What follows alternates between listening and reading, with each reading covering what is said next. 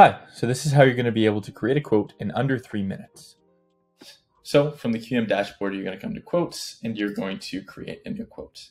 If you're giving a quote to an existing customer, you're going to come here and choose who that will be. Once submitted, it's going to open up the back end where you can start on the pricing table to create said quote.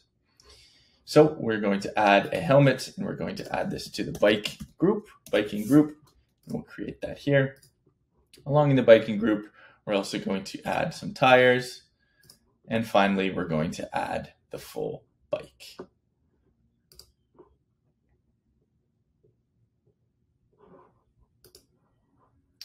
Once added, we can see here that we have a couple of options. So since these are all tax exempt, we're going to decide this time that they're going to be taxable. We'll save that here. And then we're going to add another group. So another way to add a group is to use this button here. And we're going to call this group the clothing group. Clothing plus extras, let's say.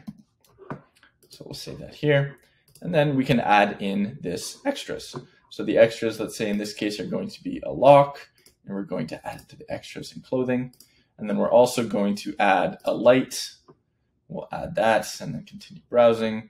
And then finally, we're going to add a piece of clothing in. So let's say some bike shorts, just like this. All right. So as we go forward, we'll have a couple of options for each of these line items.